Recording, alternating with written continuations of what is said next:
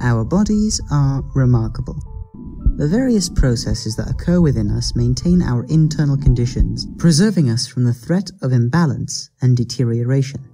There are other threats, however, that come from outside our bodies. This video will explain how antibiotics help protect us, but also why they should be used as a last resort against some of these external threats. Some of these external threats are pathogens, microorganisms that attack our bodies from within. One type of pathogen is bacteria. Independent unicellular organisms about a tenth of the size of a human cell. Not all bacteria are bad, but the ones we classify as pathogenic are the ones that do harm us, eliciting responses from our bodies which cause fever and other symptoms depending on where the infection occurs. In order to fight bacteria, your body has specialized defense cells known as white blood cells, or leukocytes. One type of leukocyte is known as the macrophage. They defend by simply consuming and digesting bacteria.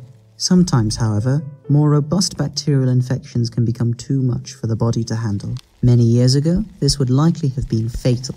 Luckily, we now have medicines like antibiotics that either kill bacteria or inhibit their growth. These are called bactericidal and bacteriostatic antibiotics, respectively. Some of the first antibiotics were a class of drugs known as beta-lactams, such as penicillin and its various subtypes. Due to the strain on their lactam rings, these antibiotics can bind to specific bacterial proteins, disabling them. These proteins are responsible for maintaining the outer layer of bacteria, the cell wall. If these maintenance proteins are disabled, the cell wall will rupture, killing the bacterium. However, there are risks associated with antibiotic use. There are also friendly bacteria that naturally live within us, with whom we have a symbiotic relationship. We provide their sanctuary, and they produce essential nutrients and protect us against pathogens. Antibiotics, unfortunately, are just as deadly to these helpful bacteria as they are to the pathogenic ones. Viruses are another type of even smaller pathogen.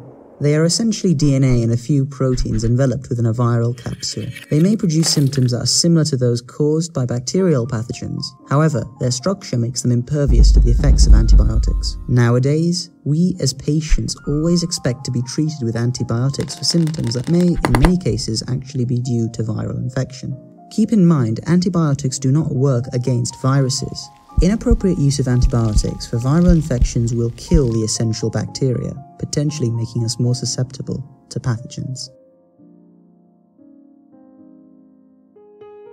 Bacteria can randomly mutate to become resistant to antibiotics. If we miss doses or do not complete the antibiotic course, we create an opportunity for resistant pathogens to replicate and then dominate. We can, however, develop new, stronger antibiotics. For example, cephalosporins, which are a subgroup of beta-lactams that can overcome some antibiotic-resistant bacteria. Developing these new drugs, however, takes time and money, and in order to allow for enough time, we must minimize the possibility of more resistant bacteria appearing. Except, some antibiotic-resistant bacteria already exist, such as MRSA, methicillin-resistant Staphylococcus aureus. These bacteria resistant to the new and more powerful drugs are known as superbugs. If such a generation of bacteria were to spread, they could possibly become an untreatable and unstoppable global force. If we cannot treat such bacterial infections, we may regress to a time when a simple cut meant death.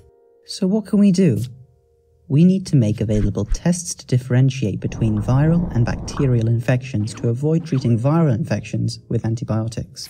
We need to scale up antibiotic susceptibility testing to ensure that the prescribed antibiotic is effective against bacteria causing the infection. We need to listen to our doctor's advice and should only take antibiotics at their suggestion. We need to be responsible and use antibiotics as prescribed for the entire length of the course to avoid development of drug resistance. We need to raise awareness about the risks of inappropriate antibiotic use, and we need to vigorously support research to battle antibiotic resistance if we are to protect ourselves and those around us.